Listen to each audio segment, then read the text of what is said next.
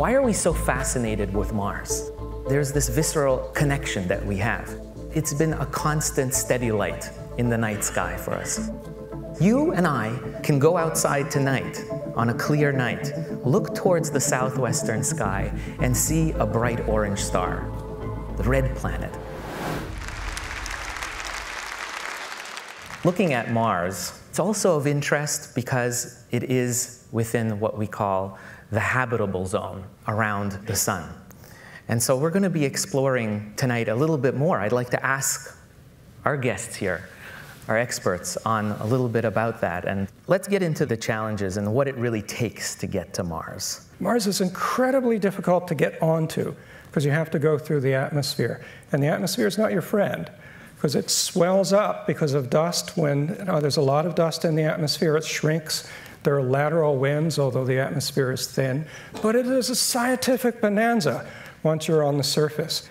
It has ancient rivers, had ancient lakes, hydrothermal systems. All the evidence is there, the geologic evidence. It's from the first half of geologic time. So early in geologic time, Mars was warm and wet. And the international exploration of Mars robotically is all focused on if it was habitable and whether or not life got started and evolved and is still there. It's amazing. So let's look at some of the technology. Let's talk about this character here. Right? He's making a lot of buzz in the media, right? Elon Musk, he's the head of SpaceX, and his true love and passion is space exploration, and his vision is to send humans to Mars. So NASA isn't really alone. They have partnerships.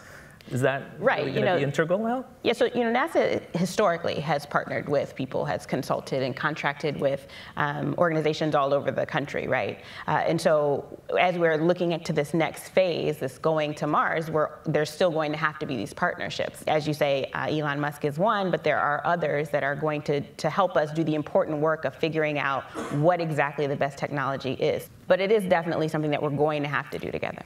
It's not an easy thing. No. Right? So take a look at this. T-minus 4 minutes. We've reached a tipping point. Thousands of years from now, whatever we become, whoever we are, we'll look back at these next few decades as the moment in time that we are moving off this planet as a multiplanetary species. BC and DC verify F9 and Dragon are in startup. F9 is in startup.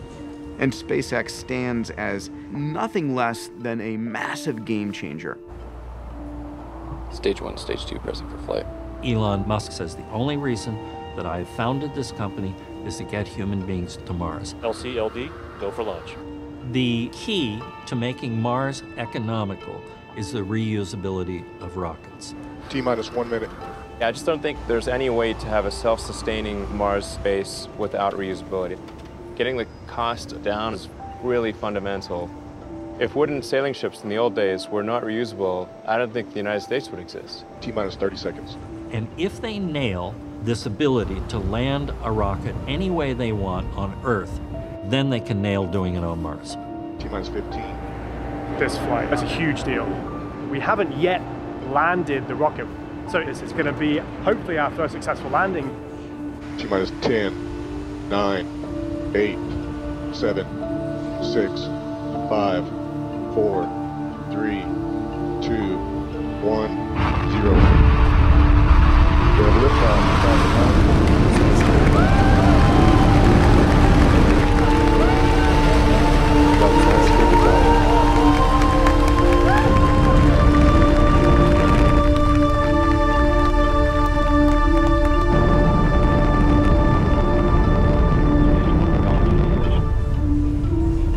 Vehicles reach maximum aerodynamic pressure. Stage 1 propulsion is still nominal. Altitude 32 kilometers.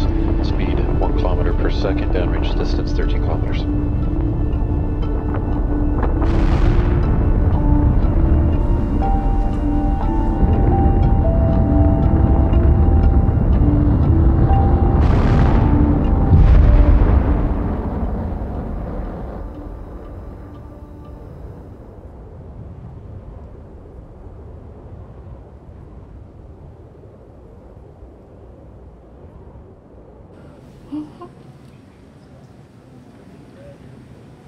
Space is defined by this strange relationship between failure, risk, and innovation, which is you can take risks, you can try something very innovative, but you're more likely to fail.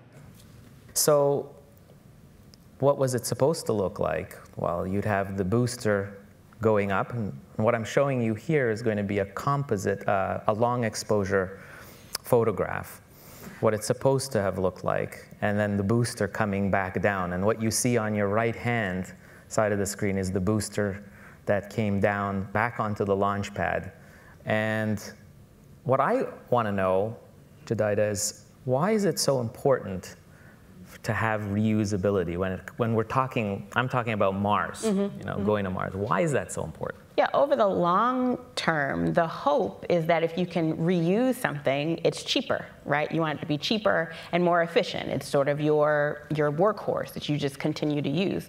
It's not always the case that things are cheaper when you reuse them, but you want something that you can, use, rinse, recycle, reuse, right? That's rinse, repeat, that's what you want. The other thing is you want to be able to use that piece of technology as scaffolding for the next thing you do. Maybe you use, a piece of your booster to build the first structure, right? Maybe you recycle it in that way. So you hope first that there's a cost savings. You hope that there's a sort of efficiency that you can build in, and third, that you can use it as a scaffolding for the next thing. Let's look at the idea of the timeline. And what is it, like 7 months to get there, right? Just to get there. So we need to right now start building up on that. And one of the most recent attempts at that is the year-long mission that both the US and Russians took part in. US astronaut Scott Kelly, you can see here in this image, spent a whole year coming back in March, exploring this whole concept of what happens to human body being exposed to microgravity for long duration. So we're starting to work on that, those aspects. And I'd like to know, what toll does it take on the human body? What does space travel, long-term space travel, do to a human body? The truth is we don't really know, right? We've never done this before.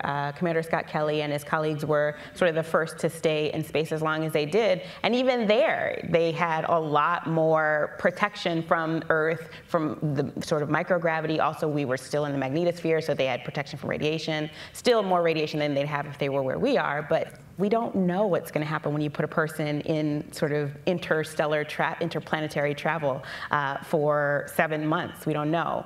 We know already that you lose bone mass. We know that you've got these radiation effects. We have no idea about the psychological impacts. So these are all things that we're still trying to understand. And his mission, their mission, is critical to understanding at least step one in the process. So there's a lot to be understood. When we get there, I like to know, how are we going to choose the landing sites? Now, what I've got here for you is the map of Mars, and these are potential landing sites that we have. What goes in, Ray? Maybe you can speak to this about choosing. Well, there are engineering aspects, there are science aspects. You want to go to a place that's scientifically interesting. Could be layered deposits that represent kind of ancient riverbeds or lakes. It could be ancient hydrothermal deposits from volcanoes, or whatever it turns out to be. But you also need to land in a place that you can get back out of. And that's the plus or minus 50. It's relatively easy to go back into orbit and not too cold.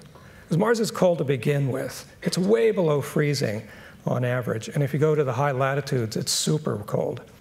The ultimate goal is to send humans. So what I'd like to know is, what do you guys think in terms of the specialties? What kind of people should we be sending to Mars? It's an important point to recognize that going to Mars is going to be, what they call socio-technological, right? It is not just going to be the technical that takes us there. It's not just going to be the sociological or the psychological. It is going to be the interaction of those two things, the optimization of those two things that makes it happen. So yeah, you want people that have skills that are technical. You want them to be able to fix things and create experiments.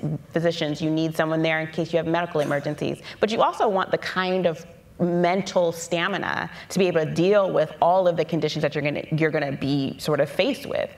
So, you know, as I look at it, I think about not just your skills in terms of what you've been educated to do. I think of a variety of perspectives, of life experiences, of outlooks on life, because all of those things are going to be necessary to make this work. So we need an inclusive environment and an inclusive set of people. I guess growing food is going to be important, isn't that, Jedidah? Yeah, so it's this idea of being able to reuse and create a sense of self-sufficiency, right? We cannot haul all the food we'll ever eat to Mars. If we go, if we stay, all of these questions, right? You just can't bring it. You've got to create self-sufficiency and food security there, right? So the idea is that you want to figure out ways to grow things on Mars. And not just for food, which is going to be important, but again, towards that social component, you'll want something to do that brings you closer to nature, right? We've seen Mars is an arid place. There's not much happening there, as we can see so far. So you want some green. You'll want to get your hands in the dirt. You'll want to grow something, see it progress over time. So there's that mental sort of restorative piece of going and being out in nature, even on Mars. I mean, that's interesting, but you know, when we're talking about going to Mars, to me this looks like a candy wrapper. I don't know, but there's like trash on Mars right now already. Right? There's trash. I mean, we're already. I mean, it's a piece, probably a piece of the sky crane. Right. But we're not living there. Humans aren't there yet. We're sending our stuff there, and then we're already, you know, altering Mars. Right? There's already alterations of Mars, and there's talk about, you know, how humans will be altered by Mars as well. There's a lot of talk about that. And I want you guys to check this little video out, this whole idea of altering Mars and stuff. It's really fascinating. Terraforming Mars is not a small job. This is a massive project. This is a bigger project than anything humanity has ever attempted. Terraforming is taking an environment such as Mars and making it more Earth-like. Terraforming is like super science fiction-y right now. I don't think people understand how big planets are, so terraforming one is a ludicrous task. You solve all the problems except breathing. So once Mars is terraformed and made more Earth-like, you're still going to have to wear a helmet on your head of some sort or some kind of breathing apparatus. Might we have the urge to tinker with our DNA such that you don't need a spacesuit on Mars? We are on the edge right now of being able to change our own genome and our own genetics in our own bodies in real time. Our ability to control DNA, the programming language of life, helps us open up Mars. What happens if there is a virus that drives some kind of a flu and knocks out a large population or a large percentage of your group? You can actually sequence the virus, send it back to Earth to analyze, and you can send back from Earth, you know, a upgraded T cell. If you do interfere with our genome so that you can survive on Mars, you're pretty much going through a one-way door and saying, I will never go back to Earth.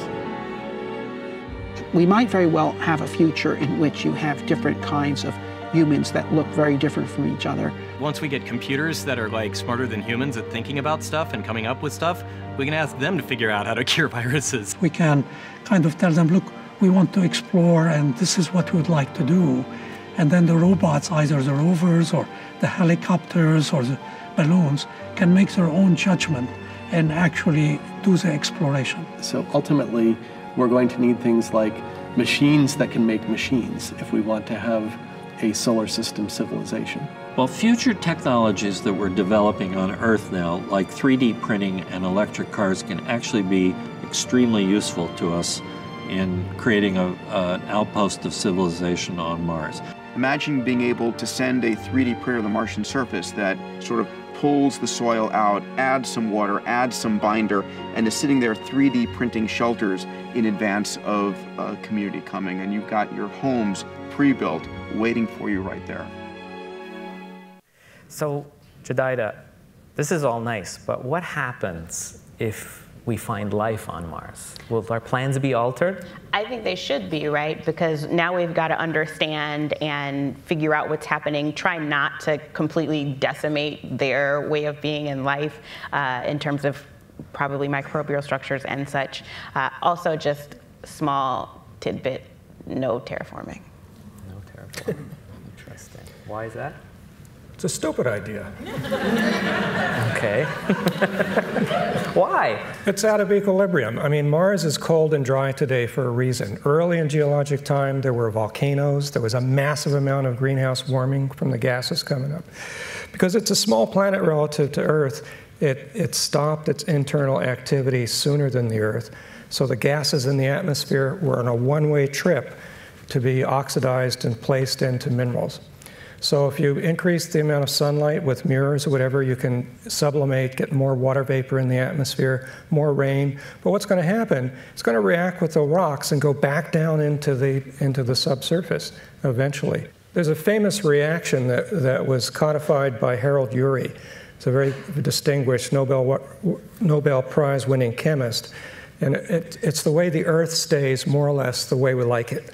Sometimes it goes into the deep freeze, sometimes it's really warm. But what happens is the volcanoes pump up the gases that keep us warm. But the hydrologic cycle consumes those gases as carbonic acid. CO2 goes into the water, and it reacts and forms limestones. But the limestones go back downstairs, get decomposed, and the gases come back up, you know, as greenhouse gases through volcanoes. If you stop the internal engine, you go in the one-way deep freeze. It's what happened to Mars because it's smaller than the Earth. So terraforming can increase the temperature of the surface, but you can get some gas out, but it will eventually get corroded and put back down into the subsurface in a one-way trip. So it may work for a couple decades, but over longer time, it's bogus, in my opinion. And also would decimate whatever is there that we don't know yet. Yeah, there's a very important paradigm that all the nations are following called planetary protection. So you sterilize spacecraft before they're on the surface, because the worst thing to have happen is to go to Mars in the future and find ourselves. All right, I have a question, one last question. If you could take anything from Earth, any physical object in Earth, what would it be? And you take it to Mars. When you want to take something to Mars, what would one thing be? I'm going on my 47th wedding anniversary, and I really like my wife, so she would go with me. Nice. You get points. You get points for that. That's video. Is this being taped? Yeah, it is. There are many reasons that we want to go to Mars. The first big one is, why did Mars transition from what was once a warmer, wetter world to the cold, dry planet we see today?